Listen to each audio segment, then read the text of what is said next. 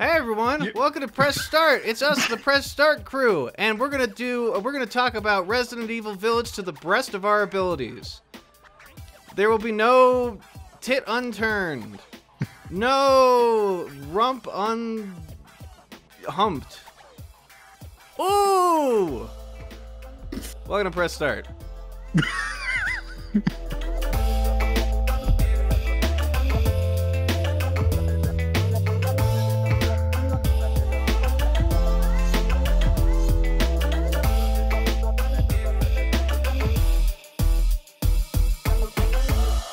So, there was an event. They shared a bunch of new details about Resident Evil 8 Village.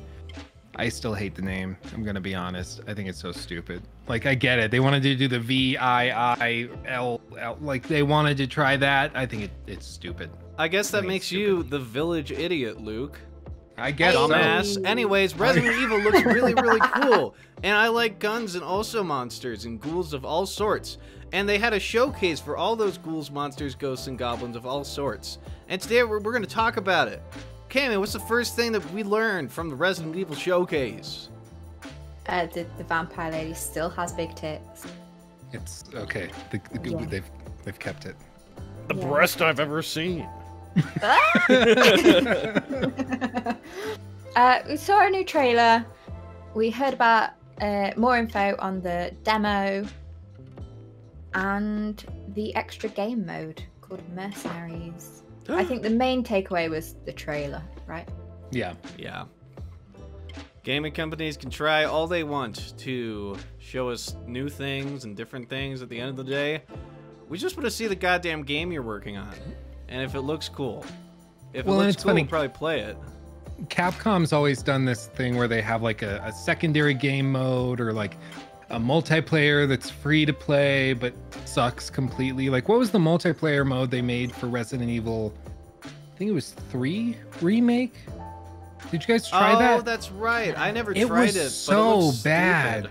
Stupid. It was so bad. And I tried in my video about the remake when I was like, this thing is horrible. I talked about it because I tried to test it and you couldn't find matches. And if you did, it was so horrible that most people would drop after trying it for 30 seconds because it was always their first time. There was no repeat players in that mode. It was just terrible. So I don't know why they keep trying to find something that works as far as multiplayer is concerned and like these spin-off versions of the same game.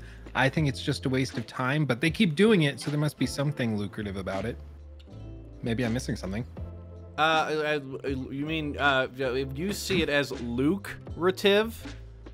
That doesn't quite work, but, you were gonna do that. You know what? They're trying something new, and I'll take that.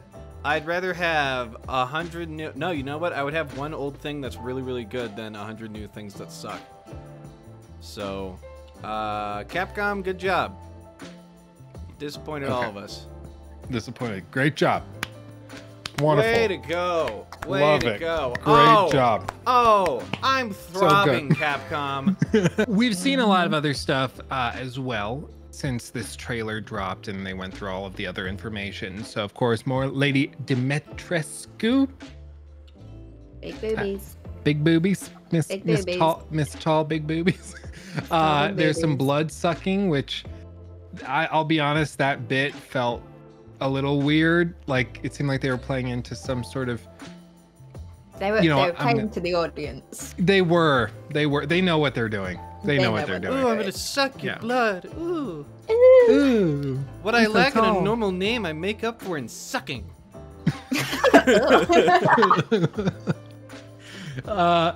We got a better look at the village, which is the titular topic of the game. Clearly, not many people are left there. It works for a game like this, especially the RE engine doesn't do well with a lot of characters on screen at one time. Works really well with environments, so it makes sense that the village is pretty empty and you're only going to be encountering a few characters at a time. It works, you know, so I'm not surprised to see that, but it's there. We also got to look at some monsters. Ghosty ghoulies too. Ghosts, goblins, monsters, creatures. Oh man, they look cool. They do. Nothing. I like Resident Evil monsters. We'll see how they are applied, and if it makes it scary. You know, it's not that scary to have a monster in you know, just like in a painting. Capcom. That's not a thing they've ever done, but I'm anticipating. They're 9 games in or whatever. Layers of Fear was the literal version of that because it was about a painter, and so you're confused. I will say, so Resident Evil. This is more like broad topics on Resident Evil as a whole, and it's something I think they're addressing with Village, which is going to be interesting because one of the staples of most horror games is that you don't have the ability to fight back, right? You're completely helpless. You're out there stranded. If you look at something like Outlast, you literally can't fight back. You have a camera and just running around. That's it. In a lot of other horror games like Layers of Fear, there's no way of fighting back. It's just you're doing your thing. Some games like The Medium, there's some gameplay elements, but you're not fighting anything. You're running away. You are the helpless one. Resident Evil has pretty much always been the franchise in the horror sphere that allows you to fight back, which is weird because I think most people assume if you can fight back, it's less scary. You know, you're not in danger as much. And sometimes, you know, it can start to drift into the point where it feels like an action game and less of a horror game. Because when you're fighting back at something, a lot of the time you don't feel as threatened as if you are just totally helpless to it. So it's a fine line to walk.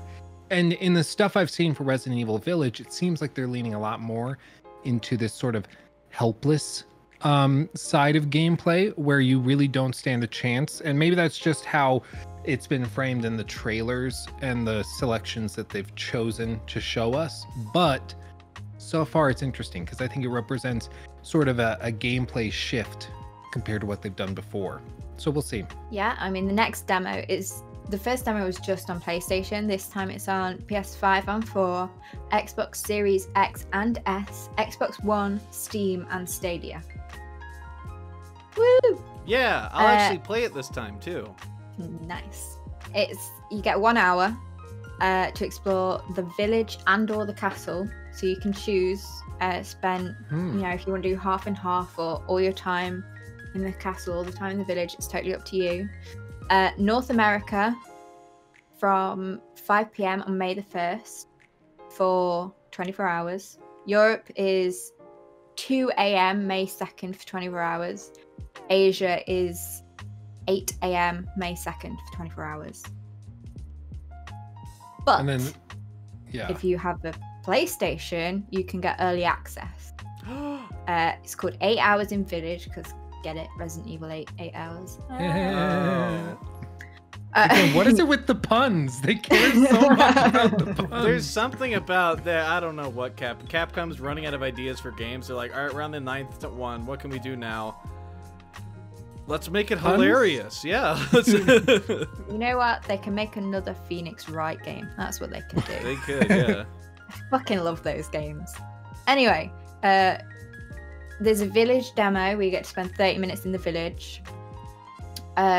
North America starts 5 p.m. April 17th. Europe starts 7 p.m. April 18th. Asia starts 5 p.m. April 18th. The castle demo, 30 minutes again. North America, April 24th, 5 p.m. Europe, April 25th, 7 p.m. Asia, April 25th, 5 p.m. You're allowed to stream it. Okay. And if you have PlayStation and you're interested in the demo, you can preload it now. I mean, I will say, you got to give them credit. Demos aren't really a thing anymore. And the fact that Capcom still does it, that's a big deal. That's awesome. And we should applaud them for it. Like, Capcom had they had all these demos. They had, yeah, Animal Crossing clap. They had these demos. They had one for Monster Hunter Rising. You know, they've really tried to give people as much of a chance to know what they're buying and getting into. And I love it. I'm really glad to see it. So props to Capcom. Thank you, Capcom. Thanks, Capcom. Thank you, Capcom. Thank you, Capcom. Now this extra game mode, let's get down to brass tacks because this sounds kind of dumb, but it's gonna be here, so we might as well discuss it. Mercenaries. This is the extra game mode they kind of talked about a little bit during the presentation. Basically, it's an arcade style mini game, just like other ones that they've had in the series up to this point. They've added a shop between areas. You can customize loadouts for different strats. You can add different abilities to increase damage, speed, stronger guards, things like that. There's some additional challenge modes and rewards and things. Like, I don't know who this appeals to. I've tried the like mini games that they put in these games before. It's just never connected with me. I think they feel cheap and stupid, but clearly they keep doing them, so somebody really likes them.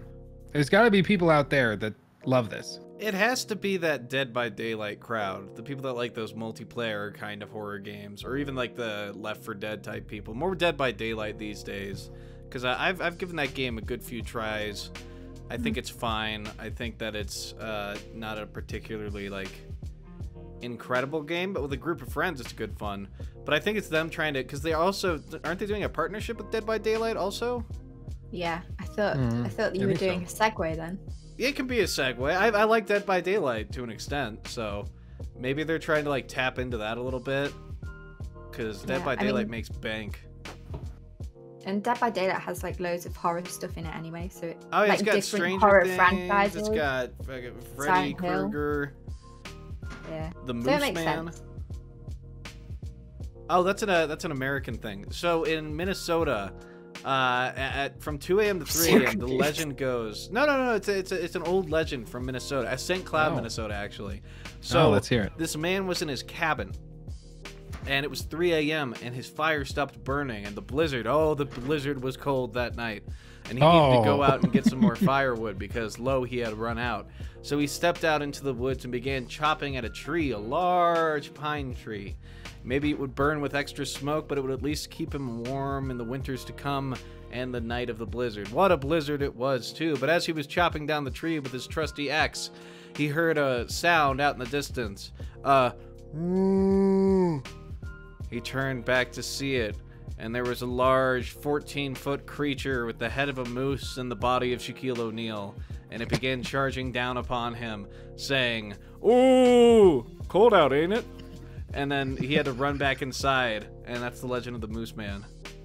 I believed you for way longer than I care to admit. I'm surprised when he was like, "Oh, the blizzard was." And I was like, I was thinking, this sounds like a bit, but you are American and you do believe stupid shit. So at the same time, the head of a moose on the body of Shaquille O'Neal. That was the moment that clinched it. I was like, you're stupid. But I'm not sure you're that stupid. We need to do that now. We need to make stickers and shirts. Moose Man. The Moose Man. Oh, the Moose Man. Buy your Moose Man shirts right here. There won't be a link, but it'll be a quick If people drawing. actually want the Moose Man, I will make Of course they're going to want the Moose Man. I will make stickers. It won't make any sense to anybody except the handful of people that have seen this video, but for them, Moose Man. The Moose Man. And Dead by Daylight, of course. That's where that story came from. It's a fun game. We should play that together sometime. We should. I like Dead by Daylight. It's good fun. But yeah, maybe that's the only thing I can think of. That's the biggest horror multiplayer thing there is right now, by far. And even though it has its issues, that's probably what Resident Evil's trying to tap into a little bit. Even though they're making a partnership, maybe that's them like secretly sending someone in to be like, all right, what are they doing right? Oh, they're making a playable video game. Damn it, we can't do that with our multiplayer. Just add leveling systems that are too complicated and bad matchmaking. So we'll see. Problem solved. Problem solved. We did it. Problem solved. Okay.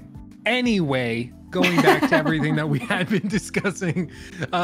Yes, there is a Dead by Daylight crossover with Resident Evil, and they did say that they will have Resident Evil 4 in VR for Oculus coming as well, which I think is awesome. Have they said anything about VR for Resident Evil 8 Village?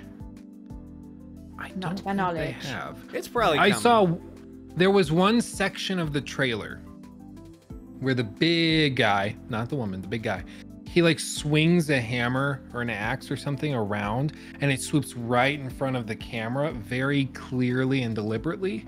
And when I saw that, I was like, that looks just like the thing they did in the Resident Evil 7 trailer with like the knife when she comes at you and it goes through your hand and it's like right there in your face. That is like perfect for VR. So when I saw them do that, I was like, ooh, I think they've got some, like, because if you're going to do VR, you got to have some things like that where when the axe swings in front of your face, you duck back and it's like, oh, that was cool. That was immersive. I haven't heard them announce anything yet, though. But little things like that I've spotted in the trailers and different cutscenes that they've done makes me think they're going to do it. It's all just rumors at the minute. Nothing confirmed. I would guess it's because there's been no announcement as of yet with regards to PlayStation VR 2 or whatever they end up calling it. We got those when they announced that. Yeah, they did show off controllers. But my guess would be once that's confirmed and once they bring that out, we'll see like Resident Evil 8 Village being one of the first games that's ported over to that. That's my official prediction. Take it or leave it. I've got a counter prediction. They're waiting until people play through the game and then realize that there's a sex scene with Miss Tall Lady. And right as that happens, they're going to announce PS5 VR. They're like, it's always been ready, but we're waiting for this moment because the hype will be so up there that it's like, it'll have a little flash on screen like, you need PSVR to see this scene. You will sell out, just be Sony. Black bars. Yeah, you will sell out, Sony. I'm not kidding. Every PSVR will make you billions. Microsoft will kneel to your will if you do that. I mean, Microsoft will be like, true. It could be. It's Capcom. You never know. How can you imagine the internet would explode?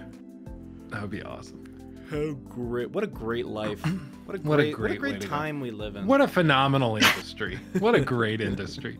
Anyway, long story short, I'm pretty excited for Village. I'm mostly just excited to get more games. Like right now, there's just been a bit of a lull. Studios are trying to recover from COVID and they're trying to get stuff ready for next gen. So we're in this low zone right now. I'm ready for the next wave of games to come out. I think this fall is going to be amazing. I think the summer is going to be great. And I think this is the first step to it. So I'm excited. It's going to be a very Resident Evil Christmas, everybody. So don your apparel and let's get cooking. See you later, everybody. What does that even mean? I don't know. It's too late. Let's get cooking. He salutes. America, America, God is here to hello. For all the ones you traveled from to where and also home. America, America, from there, she's not Cammy. England is that we're here, and also, it's America, yippee. God bless the USA. The moon's See you in the next fake! video. Ah!